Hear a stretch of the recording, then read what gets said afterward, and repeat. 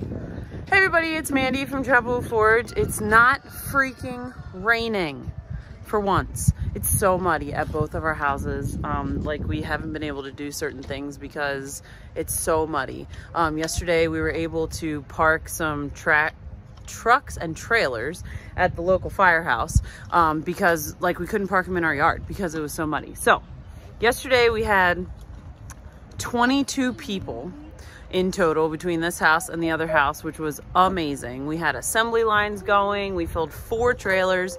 We took 4 trucks and trailers up there. The Culbertsons met us up there. So we had 18 people here. We had 22 by the time we got there. We got a serious amount of stuff done yesterday with all that help. So the top shop where my Glowforge is, Bud's Cricket, things like that, that's all packed up. The only thing that needs to come out of there is the furniture and the Glowforge itself. Zad's shop, which I'll show you here in a second, is in the bottom of the barn.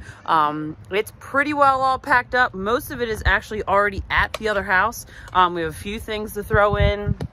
Today, we're going to be getting the stuff that's out of the other side of the top shop. So this side right here is where my shop is. The other side just has some storage of some of Zad's stuff. We're accumulating quite a nice pile for a dumpster. We could probably fill another dumpster at this point, and then I'm certain we could probably fill another one later. I'm guessing we'll have had 3 dumpsters by the time we're done with this. If you were following along on Facebook, you know that the 26-foot trailer that we filled the other day, the electric brakes didn't work. So we had loaded that 26-foot trailer. We had all that help. We got it all loaded up.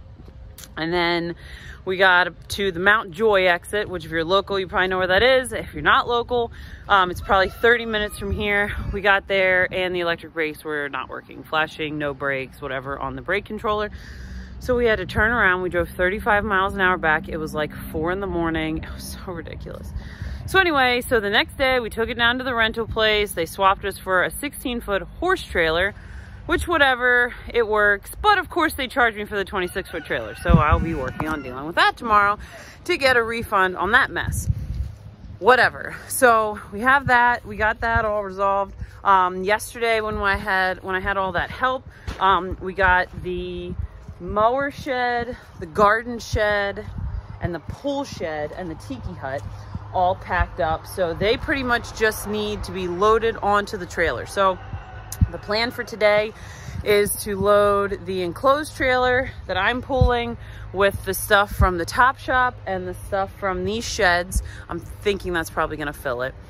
We have the horse trailer. So the horse trailer, we may wind up putting some furniture on or just some outside stuff. We'll kind of see how it goes. And then, oh my gosh, I feel like I've said this 100 times. Gosh, I feel like we're maybe gonna be done soon. I don't even know. We do have a plan for this week. We'll be making a few trips up this week. We'll have a couple work days at the other house because we need to finish prepping that spot for the goats. I'll show you where that is when we get up there. I did start a video on that process, but we're not quite done with it. But nonetheless, that green building that's up there that I've showed you before is gonna temporarily house the goats until our goat shed can get up there. It has to be hauled by a shed hauler because it's 10 feet wide and we can't haul it ourselves. It's an oversized load. That can't happen until the end of April because that's when the shed hauler is available. So we're gonna spend a day up there this week, get the chicken area prepped. Thankfully, that chicken coop that was on the property is pretty much ready to go. So we just need to do a little prepping for the goats and we need to put the fences up for both of them. We're hoping to get the animals up this week. I know a lot of people are looking forward to us wrangling chickens. I'm sure it's gonna be entertaining. This mud is just unreal. And I was watching Jessica at 3 Rivers Homestead this morning, and they're doing a project where they're digging out their basement and sealing it and all that because it's a really wet basement, and she showed her yard and it is completely mud. And I relate to that so hard right now because, oh my gosh, everywhere is mud. So Zad's mom's gonna come over today. She's gonna help us, you know, with the littles so that we can just work on getting this stuff done. I'm hoping that by the end of this week, maybe, I know I said this last week, hoping by the end of this week that we'll be living at the other house. The animals will be there with us. And we'll just have super minimal stuff in this house. We're thinking we're gonna leave our mattress, not take the bed, but leave the mattress. So we'll have a mattress here at least. We might maybe leave the recliner in the office chair so that we have something to sit on while we're here. I mean, it's been super primitive here. We have like one big spoon, a pot, like our favorite cast iron skillet, and then our paperware that my mom supplied us with. She has like a cabinet that she keeps all the leftovers from holidays and whatever, so she's been keeping us well stocked on that. I am typically not a fan of throwaway stuff, but in this mess, I mean, I don't have time to do dishes for forever, so we are pretty much just doing the dishes that we have to do in order to cook. The good thing is we're always well stocked on food, so we are eating well at both houses no matter where we are, which is good, because if we weren't eating well and we weren't getting decent sleep, I don't think we'd be able to continue on doing this. So I'm wearing my favorite shirt today, powered by ADHD and coffee. This is my anthem for this move, I feel like.